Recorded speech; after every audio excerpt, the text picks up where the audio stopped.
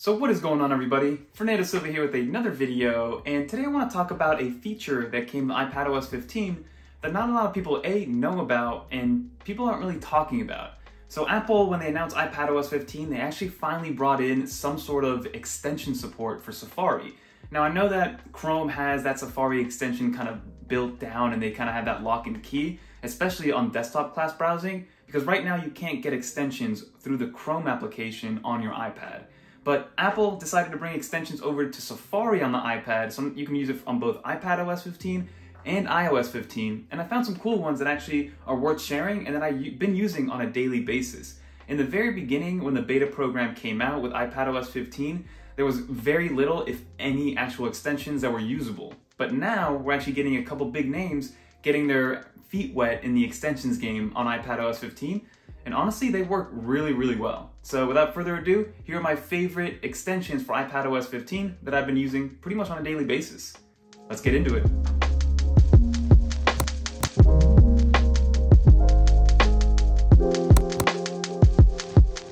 So let's get right into this video, everybody. The first thing I do want to mention is that you need to be at least on iPadOS 15.0 and iOS 15.0 in order for this to work. So if I go into my About section, you guys can see I'm on 15.2. I'm using the beta program, but again, you can have the regular public version of 15.0 and 15.1, and extensions will work. And the only way to really access the app library or the App Store version of the extension store is you have to go into your settings, scroll down to Safari, scroll down again and go to extensions, and then you're greeted with the more extensions button. If you don't have extensions installed, all this will be gone, all these different apps right here, and you'll just have this button, and you click on this button, and then you're greeted with a App Store version that only shows off extensions. Again, you can go back to the normal App Store from here, but you can't go to extensions. So you have to go back, let's go to settings, click on more extensions, and then again, you're brought to the extensions version or the little portal of the App Store that shows off the extensions. And in the very beginning with iPadOS 15.0 Beta 1, when I was testing it earlier this summer, the only type of actual extensions that existed were ad blockers, content blockers, and that's literally it. But now you can see that there's some bigger players that are actually coming in now that everybody has iPadOS 15 and iOS 15. So you have the 1Password Manager, language translator. You have some that cost money, right? Like the mapper for Safari. You have X search for Safari, VidMote for Safari, all these different kinds of extensions that ideally will be very usable. Now, the Safari extension library is actually very, very small compared to the entire App Store. Again, it's brand new. It's something that just came out, so developers are slowly working at it. And I'm sure there's a ton of restrictions when it comes to extensions on Safari. If you're a Safari user on macOS, then you'll understand that the extensions library on macOS is pretty small as well. It's nothing compared to what Chrome has on desktop class browsing. Chrome kind of has a monopoly on it, and there's like millions of extensions on Chrome. But again, the Chrome application on the iPad does not allow for extensions. So keep that in mind. But here you can see that the ones that I'm going to be talking about, there's going to be 4 main ones that I'm going to talk about, and they're all free extensions. I haven't tried any of the paid ones. If this gets enough likes, maybe I'll do a paid version, maybe like my favorite paid extensions, and kind of see if they're worth it, because some of them are pretty expensive. There's like a $30 one in here somewhere that I saw, which I don't even know what it really does. And again, if I'm going to be spending $30 on an application, it better be doing a lot. Now that we have that out of the way, we know how to get to extensions, you know what software you need to be on. Let's go back into the settings, right? By default, when you download an extension, 2 things are going to happen. Firstly, everything is going to be turned off by default. So you have to go into your extensions menu and turn them on. And then also, you might notice that applications get downloaded. So these 4 applications got downloaded purely because I needed the extensions. If you delete the application, you're also deleting the extension. So if you don't want to see them here, just throw them into your app library and forget about them. But these applications are purely for extension purposes for me. So the first one I'm going to talk about is Kablock. So Kablock is just an ad blocker through and through. And the best way I like to show it off is actually on ESPN.com. So what I'm actually going to do is let's turn it off. Let's turn off Kablock. Let it do its thing. We'll go back to Safari. We'll refresh the page. And then if you give it a second, the ads will show up again because Kablock is turned off. So there they are. You can see that Toyota. There's a banner right here. There's another Toyota ad over here. If you keep scrolling, there's, look, a couple ESPN ads that are kind of floating around in the UI. And then all you have to do is go back here, go into settings.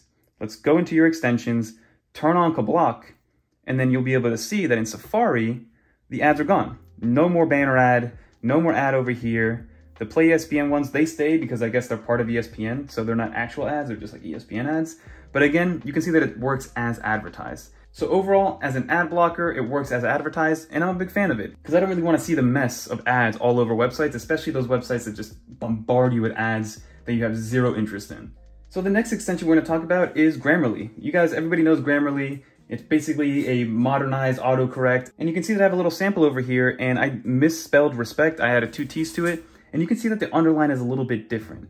Now, it doesn't work like a normal Grammarly that you would see on desktop. It kind of just tells you that it's misspelled. If you want it to autocorrect, then they want you to download the Grammarly keyboard, which is something I'm not going to do, but Grammarly otherwise works as advertised. It lets you know that things are misspelled. So if I do the like this, you can see that it's like double underlined as opposed to just a regular underline. So the underline is a little bit different to kind of make it more prominent and let you know, hey, you're misspelling something. So you can also see if it's activated. So if you're on a website that's supporting Grammarly, then it'll be turned on. Because basically, if it's not supported, if Grammarly doesn't support that website, it'll be a grayed out version of Grammarly. And if you click on it, check writing suggestions on apple.com, you can turn it on.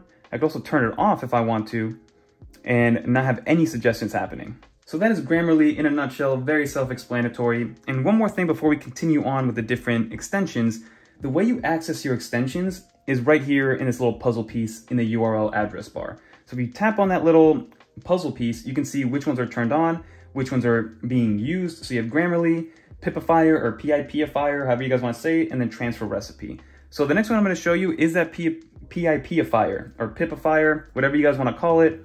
Let's go to YouTube. Let's go to the regular homepage. Let's click on, this one right here. See what's going on with First Take. I'm a big basketball fan. Sadly, my Miami Heat lost last night. But all you have to do is click on here, click on your Pipifier, and all of a sudden, you got a picture-in-picture. Now, I know that YouTube got updated, so for YouTube Premium, you do get the ability to do picture-in-picture on some devices. I don't know if it's on every single iOS and iPadOS device. I personally don't pay for YouTube Premium, so it's not an option for me. But you can see that it works as advertised, right? You can still go to your home screen, you can make it bigger, you can throw it to the left and right. You can then, open whatever other application you want. So open up Notes, still move this around, as you can see. So a little bit of an insight of what floating windows could look like with picture-in-picture. And again, all these extensions are absolutely free, and it's hard to believe that Apple and YouTube can't just give this to us free. Like, it's insane. So this last extension that I want to mention is by a app called Bring, and the extension itself is called just like a recipe grabber, because that's all it really pretty much does. So, I'm working from home a lot, I'm cooking, my wife is back working in the office, so I'm kind of responsible for cooking a little bit more. So I've been doing a lot of chicken stuff. And what's nice about this is that all you have to do is click up here, and then click on your extensions right here. But you can also see that there's a little second icon or third icon, which I believe you can just click on because it's adaptively knowing like, hey, you're on a recipe homepage. You guys want to save that? So all you have to do is press add ingredients to list. It's going to open the application, but then you can see that it does save it. It tells you exactly what you need. I'm going to add all these items to make sure that I order it on Instacart, do my thing, and then everything is there. And then like you saw, you also have the ability to just bookmark it as well. So if I go back to here, press this, you can actually bookmark the recipe and it creates a little bookmark for you, which is awesome to see. So those are my 4 main extensions that I've been playing with. I hope the App Store and developers kind of get a little bit, more crazy. Like, I would love to get a color picker tool where I can kind of just scroll through something and see exactly what the hex number is for that color, because I do that a lot on macOS. So I would love to get an extension like that. More utility extensions would be awesome, but we're moving in the right direction because, again, think about it. It's been what? Since September that the public release of iOS and iPadOS 15 came out. So overall, been happy with it, but those are my favorite extensions. Let's get out of this view and go to the normal view. But that's pretty much gonna do it for this video, everybody. Before we end it, big shout out to RJ back there with his, Pixel 6 review. Really, really cool. If you guys wanna check it out, feel free and let him know that I sent you. But like I said, that's gonna do it for this video. Like I mentioned, finally some bigger players are getting into the Safari extension game, especially on iPadOS 15. And they work as advertised, right? Grammarly works great. The ad blocker that I use, Kablock, absolutely amazing. It does everything that you would expect it to, and it's absolutely free. Then there's also the picture-in-picture one, which I love because, again, for some reason, YouTube refuses to natively support picture-in-picture through the YouTube application, and it just makes it a lot easier to use it through the Safari kind of web browser in order to get that picture-in-picture quality that we want and we've been wanting for a long time. There are some inklings that I think if you're a YouTube Premium member, you can do picture-in-picture, but I don't want to pay 10 bucks a month for YouTube Premium. YouTube is free. It's free to consume, and I don't want to have to pay 10 bucks a month just to A, get auto playback or playback when the app is closed, and B, to get that picture-in-picture. But all in all, I've been loving these extensions. So far, they've kind of been helping me out, even the recipe one. You know, I've been cooking a little bit more since working from home, and I gotta make sure I got all my goodies next time I go shopping. But that's gonna do it for this video. Let me know if you guys enjoyed this video. Leave some comments down below of your favorite extensions. And again, all the ones that I mentioned are absolutely free. There are some paid versions as well that I'm gonna try out. Maybe I'll do a top 5 paid extensions that are maybe worth your money, because some of them are pretty expensive. There's like a $30 extension in there.